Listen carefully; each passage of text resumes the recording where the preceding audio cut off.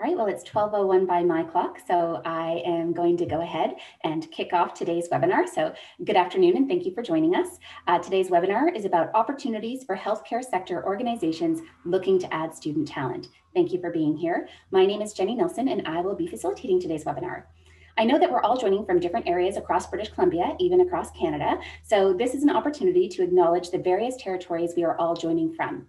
I'm in Victoria, BC, the traditional territories of the Lekwungen speaking people, also known as the Songhees Esquimalt First Nations, on whose land I am a visitor and have the privilege to live, work, and play. And I hope you joining me in acknowledging the lands that you're all joining from as well. Today's webinar has been coordinated through the Association of Cooperative Education and Work Integrated Learning, or ACE-WIL. ACE-WIL is an association for WIL practitioners at 25 public post-secondary institutions in BC and the Yukon, and I currently have the honor of serving as the president of this association. I'm also a co-op coordinator at the University of Victoria in the Faculty of Social Sciences, and I've been with UVic Co-op for 16 years, on the board of ACE-WIL for the past 5 years, and I've been serving as the president since May 2019. ACE-WIL provides resources and professional development for our members, and we work to promote work-integrated learning to students, employers, and community partners. We also work closely with government to advocate for WIL programs and funding. Today, we have a great group assembled to provide you with insight on how to access student talent in order to revitalize or pivot your business. I'll start by giving you a quick primer on work-integrated learning, and then we'll hear from our two industry professionals, Rebekah Bahr, RTNM, Functional Imaging, PET-CT from BC Cancer, and Shianne Bains, Coordinator, Injury Prevention, Clinical Quality and Patient Safety from the Fraser Health Authority. They'll share how they've worked with WIL students and their tips for success. We'll also hear from two of our federal government's delivery partners for the Student Work Placement Program, what we in post-secondary affectionately refer to as SWPP. We have Jim Babcock and Pamela Gray. Pamela is the Vice President of Program Development with BioTalent Canada, and Jim is the Project Manager for Early Talent Initiatives with Magnet. They'll join us to talk about the new funding and explain how their programs work. To wrap things up, we'll share a few resources that may be helpful to you. We'll also have time to answer your questions. During today's webinar, you have access to the chat, so you can see that there now, where you can share who you are, where you're from, and you can also interact with the other attendees. If you'd like to ask questions of the panelists, please do so in the Q&A. We'll be focused on what's in the question and answer area of the webinar, and we may miss a question that's added to the chat. So please use the Q&A feature to ask your questions. For those of you that are new to working with WIL students, I just want to start things off with a high-level overall view of WIL. Work-integrated learning, what we call WIL for short, refers to work that's designed in partnership between a workplace, a post-secondary institution, and a student. It meets specific standards that are relevant to the student's field of study. There are many different types of work-integrated learning. Some are more commonly known, like co-op, apprenticeships, practicums, internships. These are familiar to many of us. But there's also some lesser known types of WIL, like applied research, entrepreneurship, and community-based learning. What this means is that there's multiple ways for your organization to work with a WIL student. Some placements are longer in duration, like 4 to 8 months. Some are even longer than that, potentially up to a year or even more, and the student earns a wage or a salary. So that's typical in co-op or internships. Other placements can be very short, for example, a few weeks in rotation through a specific facility. Many positions are paid positions, some, however, are not. But all are part of a structured academic program where the student is not able to graduate until they've met the WIL requirements of their program. Based on this, it's really important for you to know that when you bring in a WIL student, you'll be working closely with staff at a post-secondary institution. This ensures that whatever WIL experience you're offering not only meets your business needs, but also the student's needs and the program requirements. The positive effect of this is that the business benefits from having the skills, energy, and drive of a student, and the student benefits by applying their classroom learning to real work environments. They're able to contribute in a meaningful way, and the work experience helps them prepare for their career ahead. Colleges and universities also benefit. We gather feedback from businesses and students to ensure that our programs are offering in-demand skills to help students succeed and to help the economy and businesses succeed as well. So we're glad that you're here today to learn more about WIL and how it might work for your organization. Before we get to our panelists, I'd just like to share how things are going for WIL in the midst of the pandemic. Obviously, we've all been impacted greatly by COVID-19.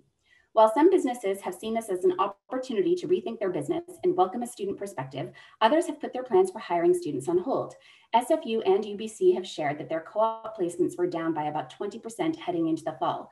With other types of WIL, for example, internships in tourism and hospitality, the impacts have been far more severe. Employers have been cautious, which isn't surprising given how quickly things can change depending on the directives from the government. Unfortunately, this flux continues now that we're in the midst of the second wave. On the positive side, some businesses have been able to quickly adapt. Last year, many moved to remote work for their WIL students and shared positive feedback about how adaptable our students are. For example, in a November webinar, we learned how students working with Rebalance MD here in Victoria helped Rebalance move quickly to offering live video sessions with their physiotherapy clients. For those who continue to have students working on site, new safety protocols are in place to protect students and others in the workplace. Our panelists will also be able to speak to this today. So with no further ado, let's meet our industry panelists. I'll let them introduce themselves and tell us how long they've been working with WIL students. Rebekah, would you like to kick us off? Sure. Thanks for having me here. My name is Rebekah, and I am a nuclear medicine technologist. I graduated from BCIT a little over 20 years ago, and I currently work at BC Cancer in Vancouver, where I specialize in a type of nuclear medicine imaging called PET-CT scan. PET-CT is a test that looks for cancer cells in patients. And so my role here as technologist also includes student coordinator. So I work closely with BCIT to have each of their nuclear medicine students rotate through my department for 2 weeks, as it's part of competency for them for graduation in the nuclear medicine program. So that's my role here. Great, thank you. Shianne, would you like to introduce yourself? Yeah, thanks. So as mentioned before, I am the coordinator for falls and injury prevention at Fraser Health, a bit of a mouthful. I graduated in 2018 from SFU in their health sciences department. My story was kind of unique because I actually started off as a co-op student for Fraser Health, and I was fortunate enough to work my way up to being the coordinator, and now I hire co-op students. So part of my role at Fraser Health is injury prevention. So we really focus on seniors and falls prevention.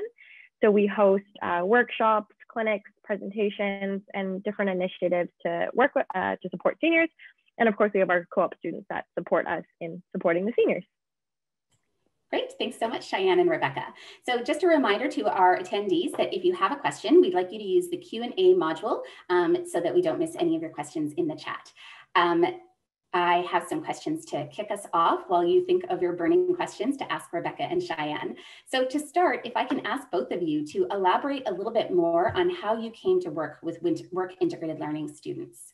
Shianne, would you like to start? Yeah, so for me, it was a little bit easy because I started off as a co-op student, like I mentioned. So I was really happy to be a part of the co-op program at SFU. And then when I moved into my role, they had already been hiring co-ops. So I was really happy to kind of transition and take that over for them. And like I said, having been on the co-op side of things, I think it gave me a unique perspective into how to hire, what to look for, and things like that. Great, thank you. Rebekah?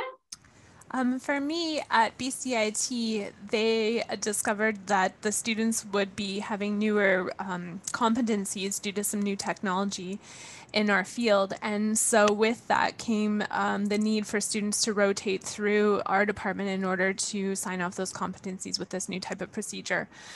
So my management was contacted by BCIT and asked if we could have students come through, and they asked me if I would help with that, developing a rotation here, and then also guiding the students through their journey through our department.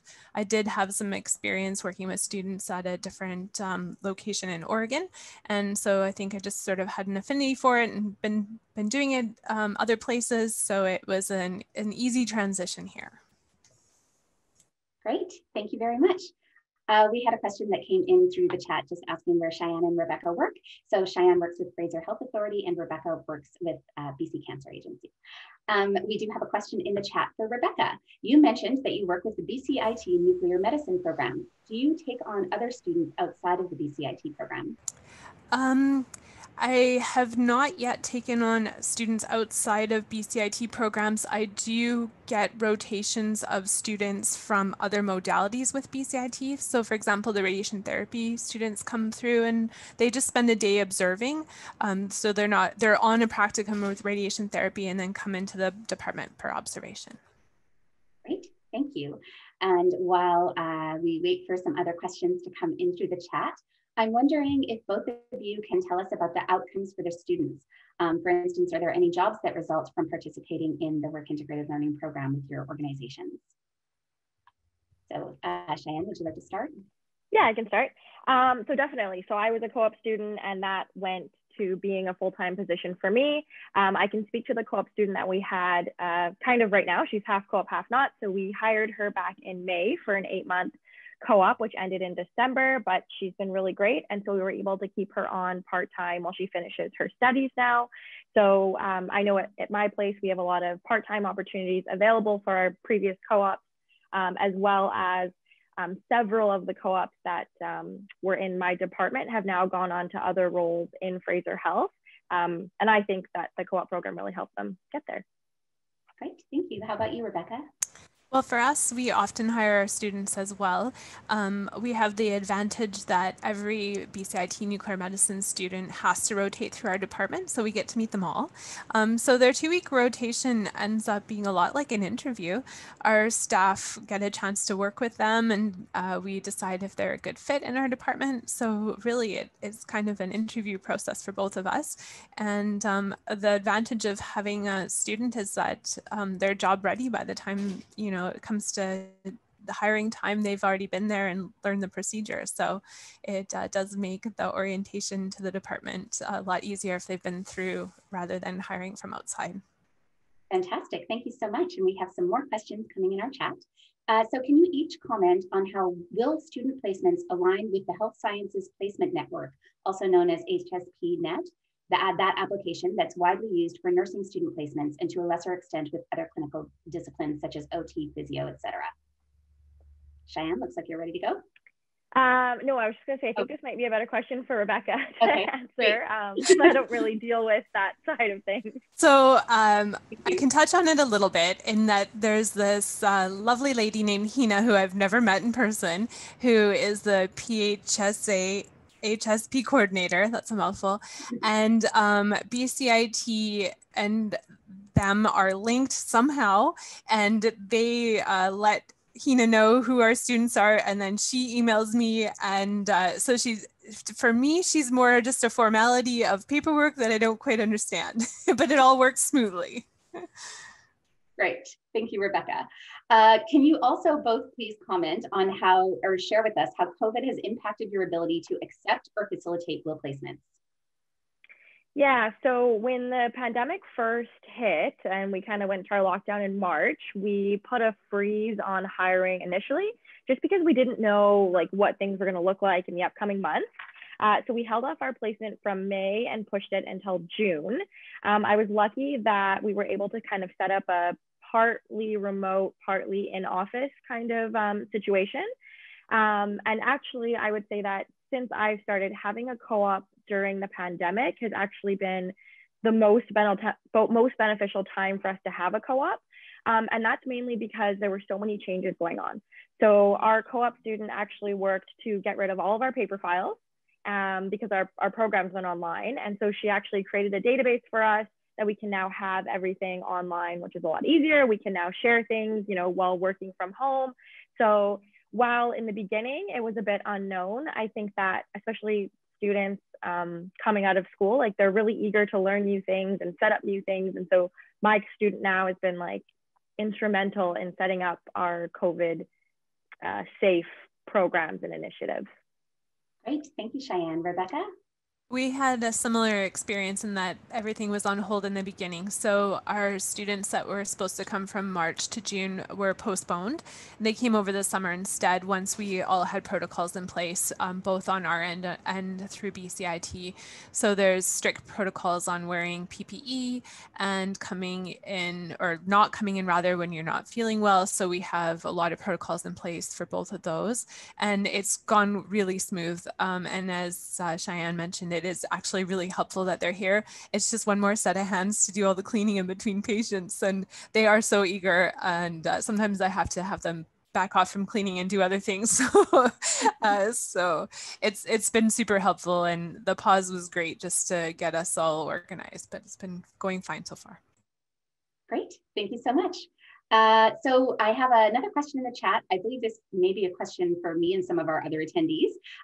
We are a private home support services company called Spectrum Home and Family Care in the West Kootenays and have a real issue with employee retention as we offer only casual work. Wondering if this might be a good option for us. I'm not sure, Rebekah or Shianne, if you'd like to comment on that as well, but I will say from my perspective, I believe that yes, it can be a good option. There are a lot of different forms of work integrated learning that might be a good fit for your organization.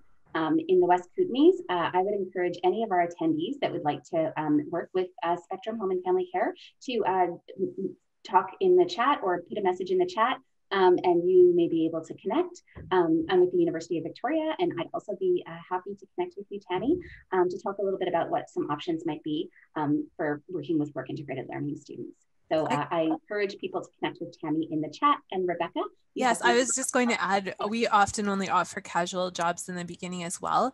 And I find what that means for the new employees is that they just have a couple sites that they work at. And so it's great because they're still working in the field, even though they're casual. So they have their foot in the door. And then once a job becomes available, not only do they have the experience that they've learned at my site, but they bring with them the experience they got working casual from another site. So I think they end up doing just fine. Great, thank you so much. And then I just wanted to comment that Shianne and Rebekah, Pam's from Vancouver Community College, says thank you for all of your thoughts. And then Selkirk College has a community health worker program and gerontology. So if anybody from Selkirk is in the chat, if you'd like to reach out to Tammy, that would be fantastic. And from any of our other schools, that's great too. As I wait for some other questions to come in the chat, it's been fantastic. So many questions coming in. Thank you everyone for participating. I'd like to ask what a typical day for your work integrated students look like. So you've already talked a little bit about how they've helped you pivot from COVID-19, but typically what have your students worked on? What kinds of things do they do? Yeah, I can start. I think there was also a question in the chat that I noticed, but I'll start with this one. So with my co-op student, we run a falls prevention mobile clinic. So one of her main jobs is to do booking and getting seniors ready for their appointments. That has been especially challenging during COVID because our appointments are now online and seniors are not the most tech savvy age group, but it's okay because our co-op's been doing a great job of really helping them kind of get online, being patient with them, getting them learning how to use their iPads and iPhones and smartphones. She also really does a good job of keeping things up to date. So we do a lot of presentations and stats on falls prevention are always changing. So we use her to update things. We also keep like running lists of exercise programs and other stuff that she keeps up to date. She also preps for the next co-op. So instead of us having to retrain every time, I get the current co-op student, we have like a binder going and she'll make sure that binder is up to date. And then I do try to get them to overlap for a few days as well. So she'll put some of her time doing that. And then finally, just special projects. So I really like to give the co-op some time like to do what they're interested in. Most of them are coming from health sciences. So they are interested in some kind of public health thing. And so try to give them the opportunity to do whatever initiatives that they're interested in. Great, thank you, Shianne. Rebekah? So for us, our students are only with us for 2 weeks. And so on their first day, we do a lot of just orientation and discussion of what the goals and outcomes are for the rotation for both myself and for the student. And just a little details like where do you put your lunch and where's the cafeteria, because those are important. And then I will gradually add in different things until the end of the 2 weeks. They're able to do the whole setup of a patient, injecting a radioactive tracer and then doing a scan. I just wanted to share a little story because when I first started, this was a new program for us here. And I just said, okay, so here we are and go ahead and this is what you're going to do. And I found that the students would be nervous about a certain part, and usually it was the IV placement. And so they would, instead of doing a proper patient explanation, they would just be worried about it and not do a proper IV. And so I realized, okay, we need to sort of make this into steps, and then however fast or slow I can change depending on how the student's doing. But so now what we do is the first day we just work on explanations, and then the next day we'll add in IVs, and then the next day we kind of build on that. And I found that worked, knowing that I had to do all these pieces with them, and then the pace at which we did all the pieces could be adjusted. So for me, it was a little bit of a learning program myself, setting it up, because I needed to be prepared. And because I'm doing this job on top of already my own job, I have like worksheets that we go through, and I have a package for each student on their first day, and we just go through the package at their own pace, and then they get to take it all home with them. But it helps me stay organized as well, because I don't like being unorganized. Great. So yeah. Thank you so much. So I have some comment and a question in the chat. So thank you, Shianne, for sharing your experience of having co-op students work with you at Fraser Health. And then another question for Shianne is, our co-op students are required to submit a work term assignment based on the work that they are involved in for their work term. Can you please provide examples of work term assignments that your co-op students would produce at the end of the term? Many students prefer to have their own independent project. Is this an opportunity that your co-op students can take on? Yeah, so I can speak to that kind of twofold. When I was a co-op student, I also had to do a work term placement project. And yes, I wanted to do my own and not one of the ones that the co-op office had laid out. For my first one, I was working with hemodialysis patients at Fraser Health. And my final co-op project was to create a full data analysis of all of my research findings. So even though Fraser Health had their own research team that was going to do it properly and all perfectly, my project was to actually get the experience of doing that statistical analysis and all of that. My most recent co-op student, her work term project was actually what she created for us during COVID. So she used Microsoft Access to create like this massive brand new database, like I mentioned before, that holds all of our information and transferred everything over. So her final project that she can add to her portfolio now is that she's created this absolutely amazing database that has saved my team so much time. My co-op before that, I let her work on an initiative of her choice, and she was really interested in like skateboarding initiatives. So she did a project that involved that and creating a presentation for that. So yeah, it's been a lot of different options that they can kind of do. Great. Thank you so much, Shianne. And I have another comment in the chat or in the Q&A for Rebekah. So thanks for sharing your story about the students and how you orient them. It is good to know that students may need some orientation before they're on their own. That's important to have set up ahead of time. So that is really a great story to share. So thank you. Let's see if there are any other questions that come in the chat, but until that happens, I've got one final question for the two of you. It's not mandatory for either of your organizations to work with practicum or co-op students. So I'm wondering if each of you can share a bit of the overall benefit that the students bring to your workplace.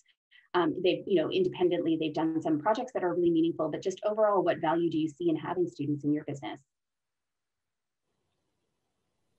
I think that Rebekah mentioned it really well earlier. It's a bit like an interview. So it really helps to, Fraser Health to decide who they want to hire and who they want to have as full-time staff.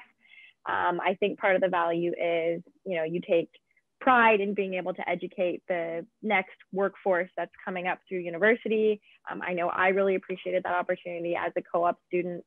It really frees up time, and the eagerness and excitement of students cannot be described as how important it really is. They just bring a whole new dynamic into the workforce with how excited and they're like sponges that just want to learn everything and help with everything. So it's really great. Thanks. Rebekah? I've also had similar experiences. I love learning from the students. They bring information from other sites that we might not know about, being stuck in our little hole that we go to every day. So they just bring some light with them. And now I'm at the age where they're all younger than me, so a little bit of fresh energy. And eventually the students are going to be my caregivers one day. So it's nice that I have a role shaping that. Great, thank you so much. And I've had another question come in the chat. Would you each be able to share an example of a memorable WIL placement for both you and the student, and what made it memorable? I would say that my most current co-op student has been my most memorable. And the reason for that is because, as we all know, things have been a bit of a crazy, wild, chaotic storm with the pandemic. And so we were really kind of lost and struggling with what to do. And so I've really gotten to work very closely with my current student in creating new ideas and creating ways to kind of overcome the barriers that we're being faced with the pandemic. So yeah, it's been a very enlightening and fun co-op that we have right now. Great, thank you, Rebekah. It's so hard to pick just one example. They, at the end of the 2 weeks, the majority of them end up being like siblings almost, where you know, you've had this 2 weeks and you're really close. It's not like your other coworkers where you come in and but you're still doing your own thing. The student is with you in your space for that 2 weeks. So they almost end up like family. And then I think for me, it's whatever sort of, if there's something big that's happened while they were there, like, I don't know, if there was a code or something bad, but then you almost even bond more with the student, and so you remember. I think the most memorable one for me, and this wouldn't happen, I'm sure, in most places, but I had a student faint while I was doing a presentation. It wasn't even when we were doing any patient care stuff, and I didn't know, but they had come over from a lecture somewhere else and hadn't eaten lunch, and they were wearing their own coats with lab coats over top. And yeah, so that was memorable, not in a good way, probably what you don't want to hear that, but yeah, they become like family. Thank you so much. So I've got a comment and another question that I believe may be more for me or our other attendees. So this is a great option that could lead to long-term employment for students and the organization, as you've both shared. So Tammy is looking forward to connecting Selkirk College to see if they can arrange a meet, and is wondering what the first step in the process of utilizing students through this program would be. So if somebody from Selkirk is is joining us, if you want to connect, and if not, Tammy, I'd be happy to connect with you after and pass on some contact information from our colleagues at Selkirk. So thank you. I am going to move on to the next part of our webinar today, which is where we're going to hear from some of our funding partners. So thank you all for your engagement in this part of the webinar, and I'm looking forward to the next part. So first, I'd like to introduce Pamela Gray.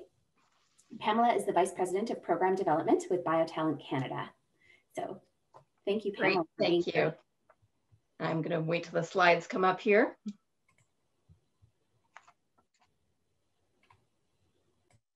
Fantastic. And Carmen, if you can move to the next one, please.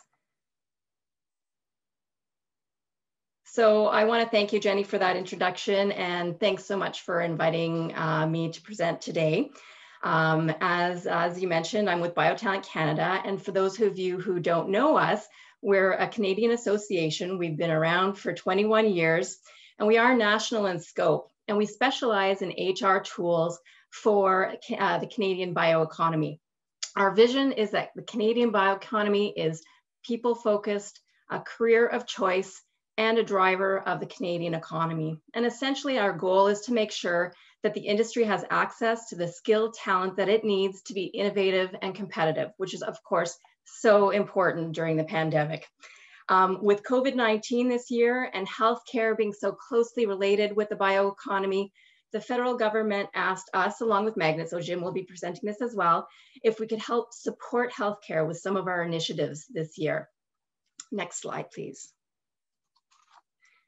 So one of our greatest strengths is that we have built a solid partnership network across Canada that really allows us to have our finger on the pulse of what's happening on the talent front. We have about 70 corporate partners that give us access to thousands of employees across the country. Our partners include 4 national and 10 provincial life science associations across Canada. We're also partnered with some of the fastest growing Canadian bioeconomy companies in the nation. And you'll see on the bottom slide there, piece of the slide, Zymeworks is in there. They're located in Vancouver. And of course, we've partnered with many post-secondary institutions. And on top of this, with healthcare this year, we built a really good relationship with about 65 different healthcare organizations that are really helping us to raise the awareness of work integrated learning and the student work placement program. Next slide, please. So here's a look at some of our academic partners. And you'll see here, we have about 20, a little bit over 20 different academic partners that really help us to connect with the emerging talent of tomorrow. Some of the more local colleges and universities that we deal with in BC are University of Victoria, Douglas College, and of course, Simon Fraser. Next slide, please. So BioTalent Canada has been supporting students, youth, and employers in BC and Yukon for over a decade with its various wage subsidy programs.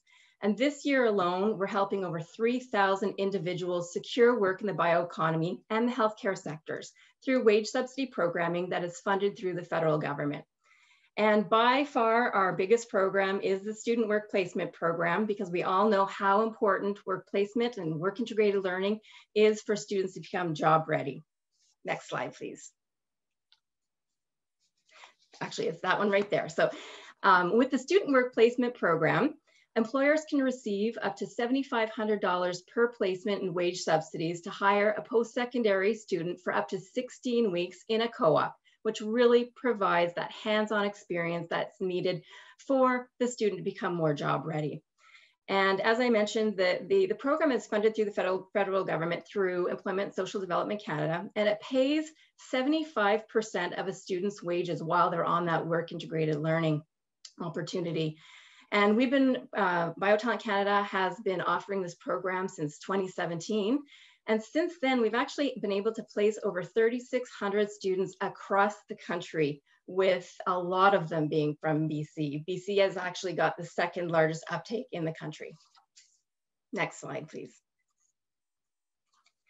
And really to share, an example of how important the Student Work Placement Program can be for an organization, there's an organization called 3DQ. It's a 3D printing company in Vancouver. And pre-COVID, they really did not have any link with the bioeconomy or the healthcare sectors until the need for personal protective equipment happened. And they were approached by the federal government to start manufacturing face shields and swabs to get us through. And to better understand what was required, they quickly connected with Life Sciences BC, who put them in touch with us and the SWPP program.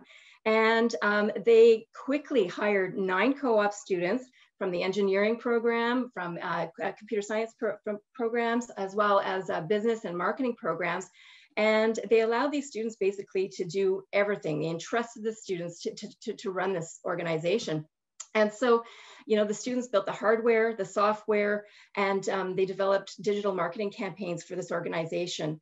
So the program was so successful for 3DQ that they hired another 10 co-op students this winter. So as the slide here, suggests, Steph Sharp, the CEO of 3DQ, said, without the Student Work Placement Program, we could not have continued to develop our technology and produce PPE. So it's a great example of how one organization has used this program. Next slide, please. So in terms of the Student Work Placement Program and eligibility for employers, basically the employer really just needs to provide a full-time or a part-time employment opportunity for up to 16 weeks. And that job function should be in the bioeconomy or the healthcare sector. And I just want to mention that the students' wages can't be used in combination with another federal program, meaning that if the organization is accessing IRAP or MyTax or NSERC, they can't use those programs for the individual's wages. Also, the student must be added to the employer's payroll, meaning that they would be contributing into CPP, EI, etc. Next slide, please. And with COVID-19, the government has implemented a lot of flexibility in this year's program. The flexibility is in place until the end of March 2021. And this year, companies new to the program no longer need to hire over and above what they would do typically, meaning that net new baseline, and I could probably explain this better in the chat later, but the net new component is now gone up until March 31st. Also, any WIL placement between now and March 31st, we can actually subsidize 75% of that student's placement up to $7,500. The wonderful thing about this program for small to medium-sized organizations that are smaller than 500 employees and are not post-secondary institutions, we can actually pay that upfront. So we can pay 75% of that wage upfront. So there's no need to worry about waiting for that wage subsidy check to come in. Students can work from home, which was never allowed before. So this is fantastic. And there's a lot of flexibility in terms of start dates. As long as the student starts between now and March 31st, we can accommodate. Also new this year is post-secondary institutions can hire their own students. So you'll notice when Jim comes on, our programs are very similar. One difference is though, this year, all participants of BioTalent Canada SWPP program actually have access to our new Essential Skills and Training Skills Fundamental programs. These are online training programs that focus on soft skills and technical skills such as reading, writing, numeracy, quality control, scientific report writing. So that's all being offered for free because of the introduction of these courses and because of COVID. Next slide, please. And here are some of the different roles that we've been funding. Certainly this list is not exhaustive, but you can see if it's in the healthcare industry and it's a co-op and it's paid, we could probably help you out. So if you can see in the next slide, we have 2 colleagues that you should reach out to if you have any questions or you want to be pre-approved for a student work placement program. Please reach out to Colleen Hayes, and she can be found at chayes@biotalent.ca, as well as Mary Carr with 2 R's, M Carr at BioTalent Canada. And also feel free to ask any questions during the chat, my colleague Siobhan Williams is also on the webinar and she'll be able to quickly answer you. Thank you. Great, thank you so much, Pamela. Next up, I'd like to introduce Jim Babcock. Jim is the project manager for early talent initiatives with Magnet, and he's going to share some information about funding available also for organizations looking to work with WIL students. So thank you, Jim. Thank you, Jenny. Thank you to the ACE-WIL team for hosting this today and inviting us to come on board and share some information about our program.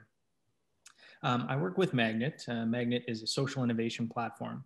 We're based out of Ryerson University, and we've been around for several years. And our vision and mission is really to break down barriers for individuals and businesses facing access to talent and facing barriers to employment. So we've been working with governments at the provincial and federal level on various projects throughout the years, supporting persons with disabilities, Indigenous students, new immigrants to Canada, and a host of number of other initiatives. And more recently, access to post-secondary talent through the Student Work Placement Program and another project called Campus Connect. So I'll go through the agenda for what I'd like to present for the next couple of minutes. A little bit about the Student Work Placement Program as a whole. After we've seen Pam's presentation, I'm going to try and sort of complement some of the things she noted and not provide too much duplicate info. I'll touch on healthcare SWPP placements as well.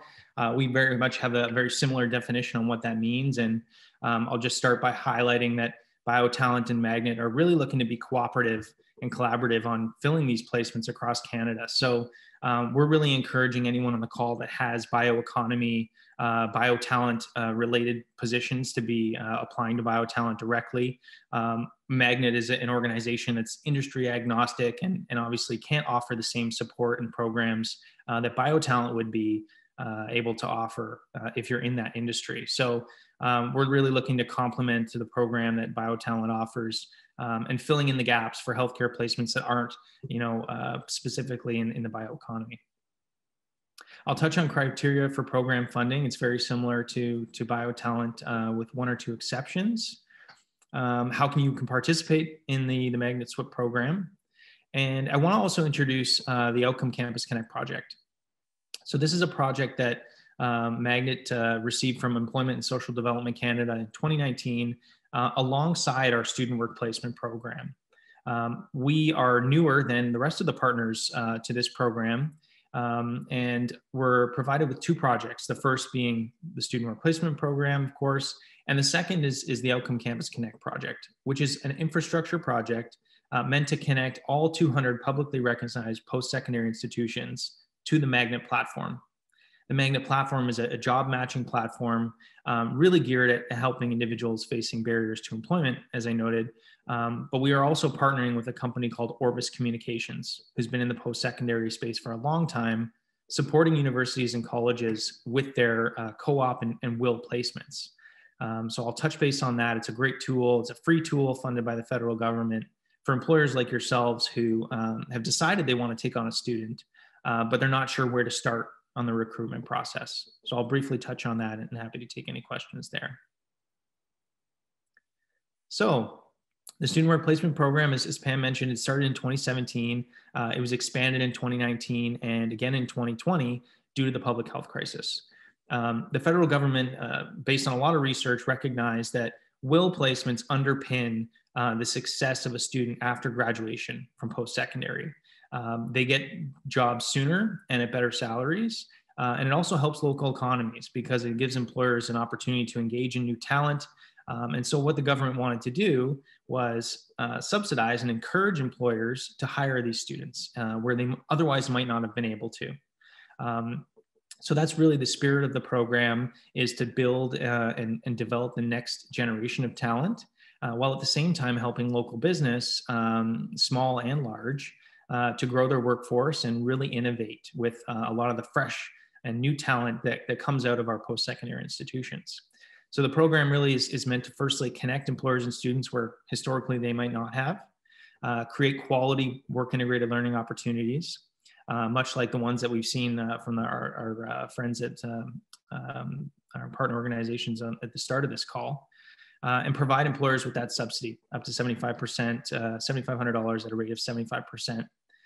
This, as Pam mentioned, is set to expire on March 31st, but I'm hopeful that this will be extended. It's not a guarantee, but I think given the circumstances we're seeing now with the pandemic, that it's likely the government will extend some form of flexibility in this program, potentially including this higher subsidy rate.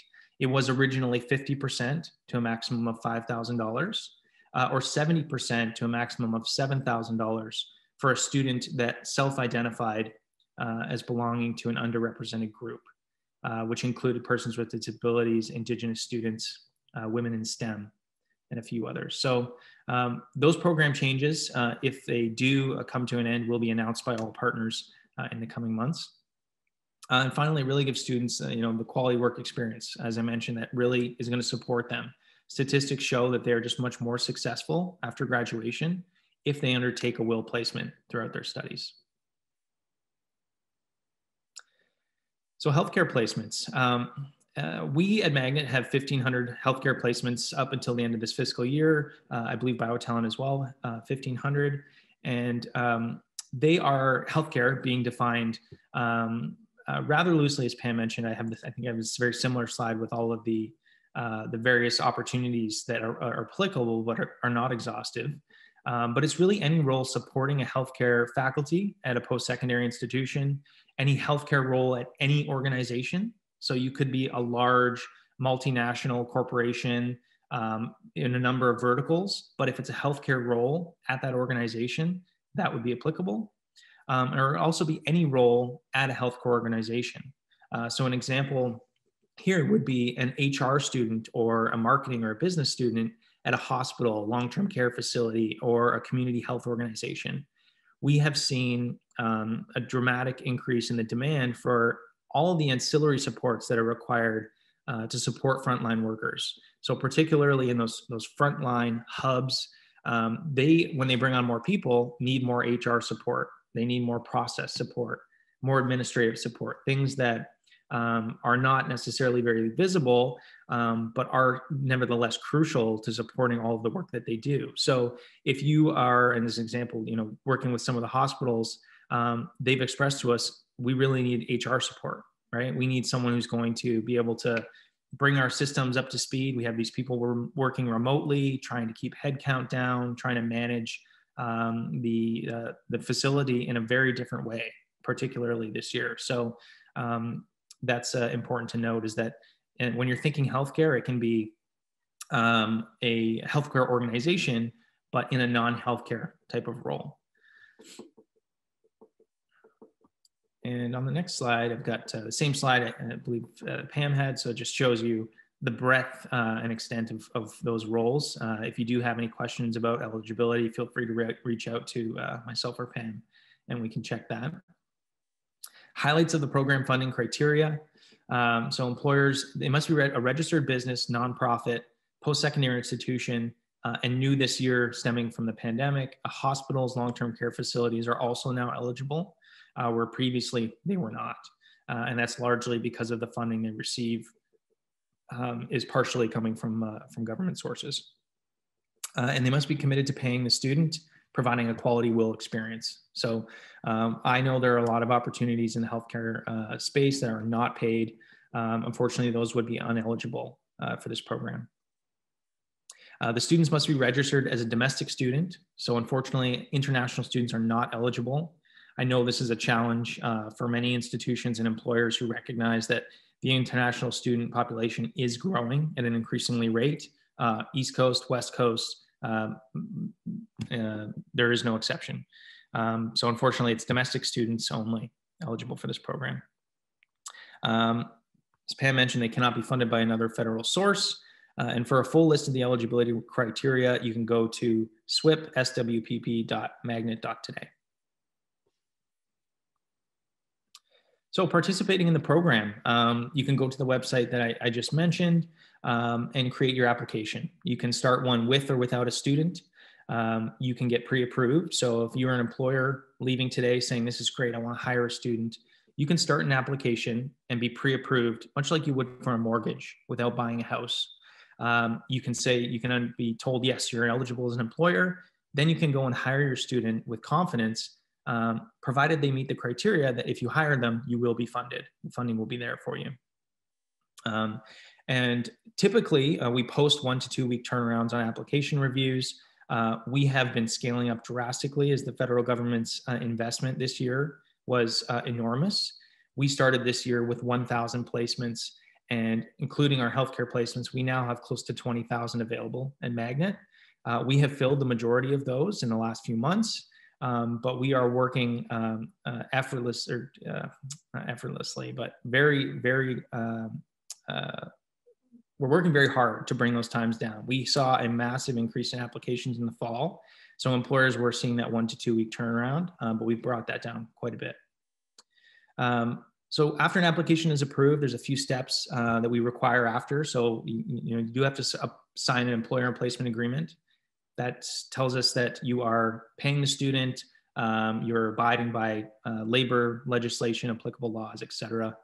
We do need proof of payroll for the student. So that's a pay stub or a report from finance to show the exact wages that were paid, and an invoice ultimately. So we are a division of Ryerson University. We have a few more sort of bureaucratic things to jump through, and that includes a little more paperwork at the end. And unlike BioTalent, this is another piece being part of Ryerson University. Unfortunately, we cannot offer the subsidy upfront. So when the placement ends, we process payment within 45 days on receipt of the documents I just mentioned. And the next slide. So I mentioned how you can participate. Here's our website again, swpp.magnet.today. We're still accepting applications for fall and for winter. So if you have a student that you've already hired in the fall or in the winter, we can still fund those. We're really hoping that with that funding, you will reinvest in the student economy, reinvest in new WIL positions for the summer, and that application process will be open very soon. And any questions, you can go to swip@magnet.today. And the next slide or two, I'm going to touch on briefly, maybe just stop here at this slide and speak to Outcome Campus Connect. This is a project, as I mentioned, that connects to over 100 colleges and universities with one job posting. So you can go to campusconnect.magnet.today to check that out, create a free account, and post your job. So that's where I'll leave it for today, and happy to address any questions as they come up. Thanks, Jennie. Great. Thank you so much, Jim, and thank you, Pamela, as well. We do have some time for a short Q&A. Before we start that, I just want to acknowledge that there are a couple of questions that have come in for Shianne and Rebekah as well. So we're going to try to get to those after the Q&A with Pamela and Jim. So some questions have also come in for Pamela and Jim. So I believe it starts for Pamela. Co-op programs are now posting for summer placements. Many of our employers are waiting to see what happens for the summer. Has BioTalent firmed up their eligibility requirements for summer placements after March 31st? Do you know or foresee any changes to the current requirements? And I know, Jim, you touched on this, but Pamela, did you want to comment? Yes, this is probably one of the biggest questions that we get right now. And we do have funding next year for sure for the bioeconomy. And we are really hoping that we have the same for the healthcare industry. It is my feeling that we will.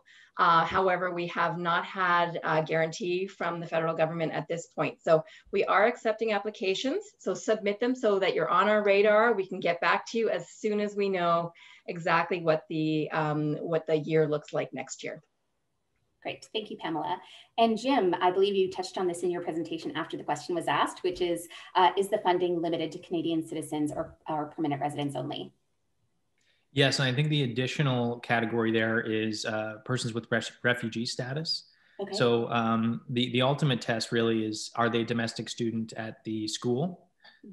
Which ultimately I think is only possible if they're a citizen, a PR, or here on refugee status. Yeah. Great, thank you. And there's also the question around, is it only nonprofits that are eligible for funding, or are private companies also eligible? Private companies as well, yeah. Great. And the 2-week turnaround for both Magnet and BioTalent, is that with or without employer pre-approval? For us, it's actually with or without. I mean, we can usually turn around a pre-approval within a couple of days. And then in terms of the application process, that can be up to 2 weeks. Sometimes it takes a little bit longer even for the contract, but we do have lots of spots left. So if you have that pre-approval, you're fine. Great, thank you. Jim, anything to add? No, similar answer for me. Yeah, it ebbs and flows with the application process, but the review is very much the same for a pre-approval as it is when they have a student. So they can expect a couple days, best case scenario, a week or two, worst. Great, thank you. You provided so much great information throughout your presentation. While we wait to see if some more questions come in for you, I am going to loop back to some of the questions that came in for Shianne and Rebekah. So not every student placement works out as well as everybody would like. Can either of you comment on what a typical process would look like to resolve problems with students when they occur? I can comment on that one.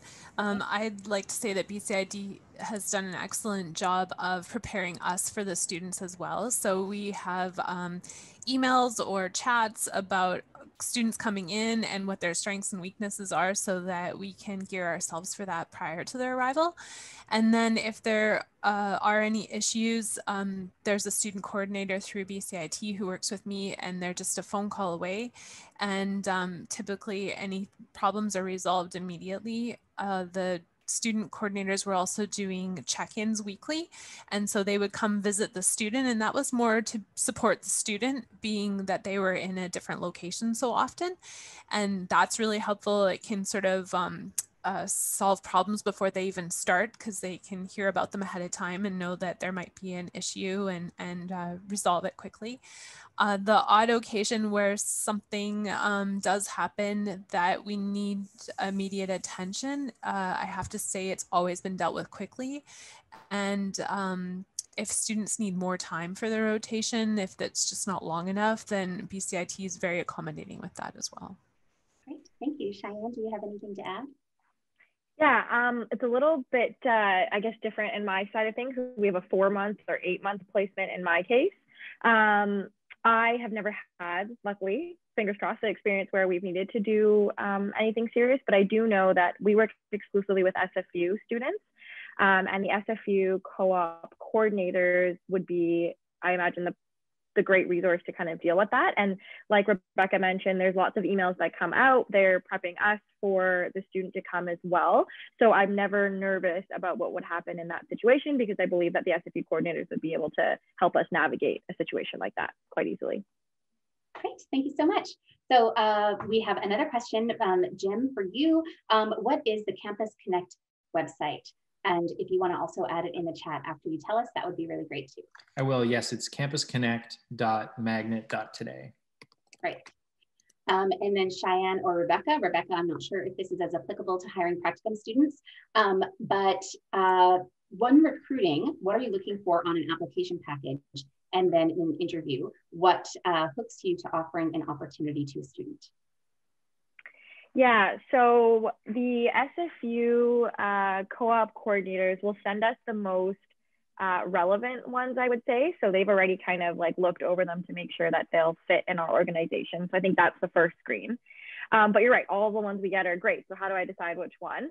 I would say that the first thing, because all students have you know, a good GPA, and even if they don't, I haven't found that GPA to be a predictor of who's going to be a great applicant in my co-op and who's not. So what I really look for is their experience. So have they volunteered in a healthcare sector? Have they volunteered with seniors? Do they have experience with seniors? So that's really what I look for on their applications. And then after that, during the interview, for our job, we need somebody that's very patient and empathetic. We work with seniors, we're getting them online. You know, seniors, they could be late. They might, things get a bit crazy sometimes. So that's really what we look for. And we really tailor our interview questions, I think, to reflect that. Like I said, knock on wood, we've only had great co-ops so far, and all of them have fit perfectly within our organization and what we do. But yeah, I would say a combination of experience, but really it's the interview that solidifies it for me, really getting a sense of who they are and their personality. And yeah, hopefully that helps. Thank you so much, Shianne. Unless some other questions come in the Q&A, I am going to wrap things up because we have just a couple of minutes left. So thank you so much, everybody, for all of the questions. And a huge thank you to our wonderful panelists for joining us today with your great presentations and answering the questions. For our attendees, we do appreciate your interest in working with students, and we hope that today's webinar has helped to see the opportunities and the benefits. As a follow-up, you will get an email from us with links to resources and a recording of today's webinar. We'll also include a short survey so we can get your feedback on today's event. At ACE-WIL, we do want to ensure that you have what you need, and our website has a number of resources available to help you with work integrated learning. So we have a detailed summary of the different funding options available in BC and federally, including information about the student work placement programs through all of the different partners. We also have a COVID-19 toolkit with suggestions for working with students remotely and how to bring them into your workplace, with some tip sheets that you can also share with your WIL students. We'll have more resources coming out over the next couple of months, so please do keep an eye on our website or follow us on LinkedIn to get the most current information. On our website, we also have a job portal, so you can post your opportunity and it will be shared with post-secondary institutions that you want all across BC. It's an easy way to share your opportunity widely with institutions that you may not have thought of. So we're here to help, so please do reach out if you have any questions. Thank you again, everybody, for joining us today. And I'm just going to check the chat to see if any last questions have come in. Just a last comment, looking forward to following up on this for our organization. Thank you so much. Thank you, everyone. So this has been fantastic. Have a really great rest of your afternoon. Thanks so much.